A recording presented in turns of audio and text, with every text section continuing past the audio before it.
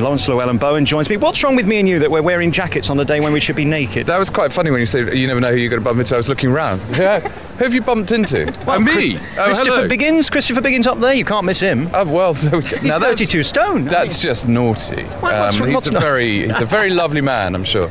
But no, I think you and I have got it right. I think we're sartorially very, very elegant and advanced for Chelsea. All this sort of scruffy strip to the waist stuff is no good, really. Don't you find some of these media people down market? Lady over there stripped to the waist, that's fine. Yes, now look at it. She's walking over these stones. There's a lady naked in the bath, which is getting people over. Still. But imagine if you fell on those stones. I think you're seeing too much into it. I mean, focus on the bikini, forget about the stones. How are you? Because, I mean, you're here, you turned up nice. I mean, have you got nothing better to do? No, we've got our own product actually around the corner. We're just about to unleash our own range of garden furniture onto the planet. So we're here and also supporting the Eden Project stand over there, which I think is wonderful. So what have you got then? Seats and tables and chairs? All that kind of palaver and outdoor enrichments and lovelinesses. How do you stay so suave? Because, I mean, you've got the hairdo and the man tan and all that. And look at me, look at this face. Well, I don't really know what to say. Thank you very much indeed.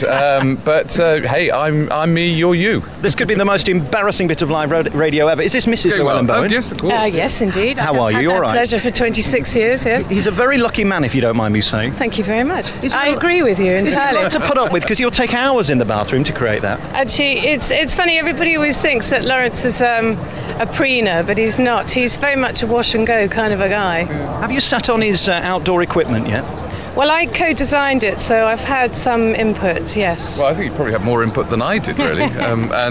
Yes, and we have sat on it. We sat on it together and it held our weight, which we're very pleased about. We're not shy of a ton, really, are we? Well, the ultimate test. Why don't we get Biggins to sit on it and see what happens? I'm going to to tell him that you've been. I love him. Don't worry about that. You're launching a one-man anti-Biggins campaign. We're very fond of Chris. No, he's all right. I'm going to come down and see you in a bit then, and I'll sit on your furniture as well. So you'll take a man of my senior portions. Yeah, no, you're very good, and wearing the jacket and all, you'll be an ornament to our furniture, I'm sure. I think you have photos, and I'll do the press shoot if you want. Ornament to our bench. Good to talk to you, Laurence. And Mrs. Llewelyn-Bowen, what's your first name? Jackie. Very good. Nice to talk to you, and congratulations on whatever it is you married. Congratulations.